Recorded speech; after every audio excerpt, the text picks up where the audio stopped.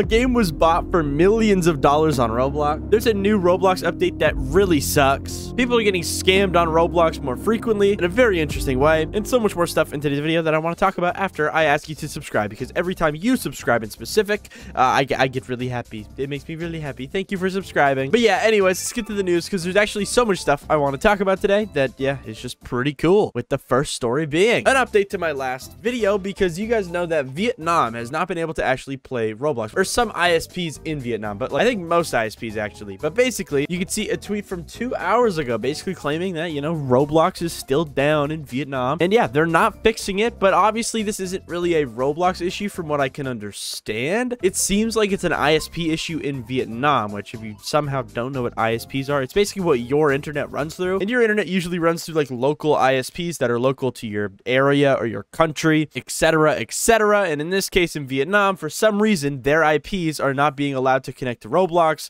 for some weird reason. And yeah, it's not really Roblox's fault, but it is, you know, annoying. And yeah, as of today, people still can't play Roblox in Vietnam if you're using certain ISPs. Very stupid, honestly. This is so dumb. But now we can move on to the next story, which is new and fresh and honestly not that big of a deal, but it's interesting because from April 8th to May 3rd, Roblox will begin testing a new sort on everyone's homepage called Today's Picks for English language users in the US. This pilot is the first step in awarding initial impressions to a new and recently updated experience to match them with a right audience. So basically, yeah, Roblox is going to be adding a new game category on the front page of Roblox that is apparently going to help you find cool games. Here's like their example that they made. I don't know if Bloxy News made this or Roblox did, but they're all AI generated and it's so weird. Legends of Luau. It's the coding language Roblox is in. That's genius. Tower of Shell. That one's kind of awesome. I like that one. Obby, but you're featured. And Blade Bone. These are wicked, dude. Oh, wow. No, Roblox actually made that screenshot. It's in their dev forum post. That's kind of awesome. But yeah, this is amazing. This is an amazing update. I think it's going to be completely awesome. And I hope that it actually gets added to the full website because, dude, this would be so good for discoverability, and so many developers might get their first breakout game through this whole, like, you know, new category. Now, nobody has it yet because it's starting on April 8th,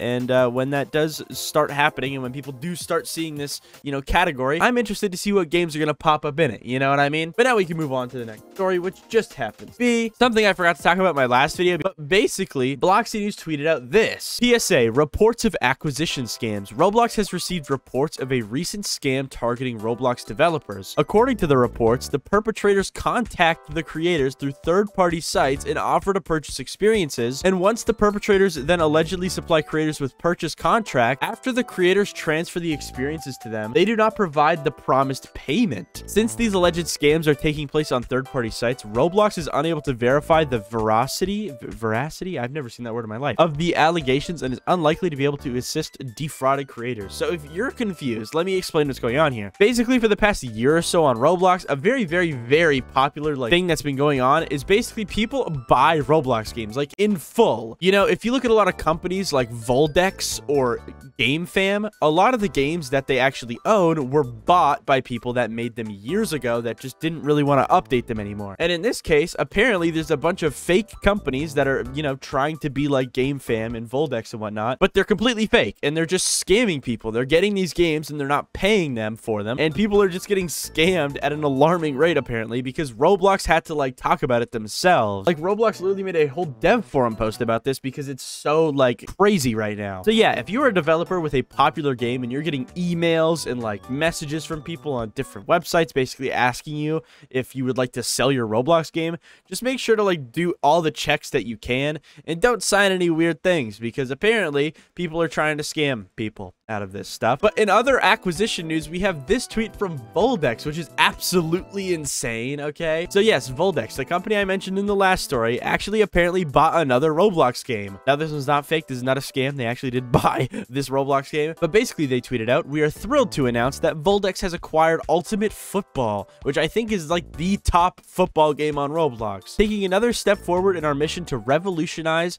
the UGC gaming industry. Ultimate Football has captured the heart of millions millions worldwide, blah, blah, blah, blah, blah, blah, blah, blah, blah. Lots of yap in this tweet. But basically, the reason I'm talking about this is because this game is ginormous, number one. Let's see how many players it has right now. 4.4 thousand players, which actually is not as much as I thought, but honestly, that's still a very, very, very, very, very big, successful Roblox game. But the reason this is such a big deal is because apparently this game was sold for millions of dollars. Like, if I search up Voldex on Twitter, you can see a bunch of tweets basically claiming that this game was sold in a multi-million-dollar deal, as you can see here, with RBX News tweeting out that, yeah, it was bought in a multi-million-dollar deal. Now, we don't know exactly how much this game was sold for. All we know is that it's in the millions, which is absolutely insane. And it kind of just shows how crazy Roblox games are. Like, this game with 4,000 players is being sold for millions of dollars to a company. Insane. The only other time we've really seen an acquisition like this, with like the price somewhat disclosed, was Bloxburg, as I mentioned in the last story, because Bloxburg was sold for $100 million,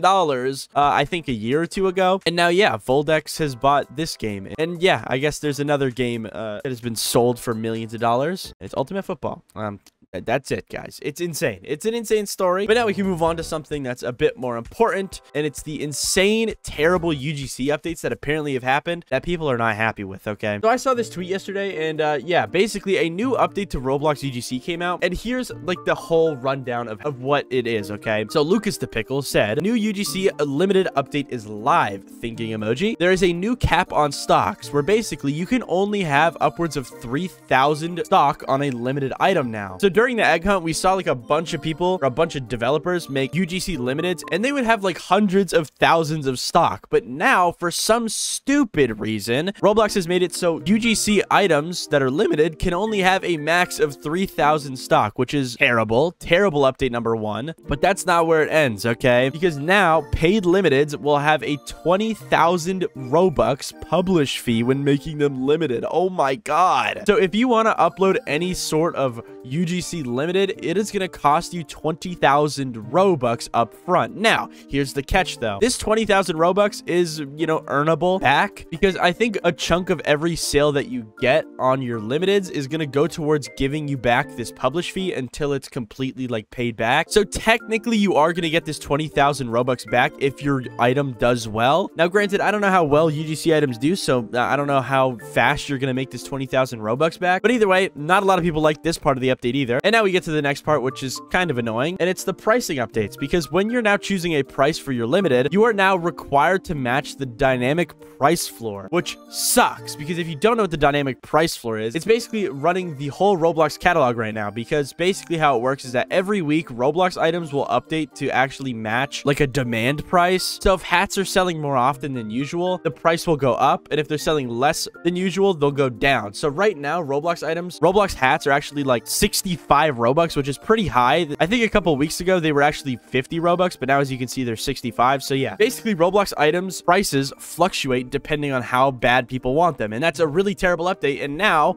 Roblox limiteds will kind of match that whole thing, and that sucks. That really sucks. Now, looking at this update, it might not make a lot of sense, but either way, if you go into the comments about it, you can see a lot of people are not happy. Like, you can see this tweet right here. Oh boy, I sure do love the new UGC update. You can see a bunch of people saying stuff like, by far the most update. Yes, this is an update of all time, guys. What the hell is this update? 20,000 Robux just to publish? This update is actually so frustrating. Yet again, Roblox continues to make it even harder to profit off any UGC. So yeah, you can just tell that people do not like this update. And honestly, I get it.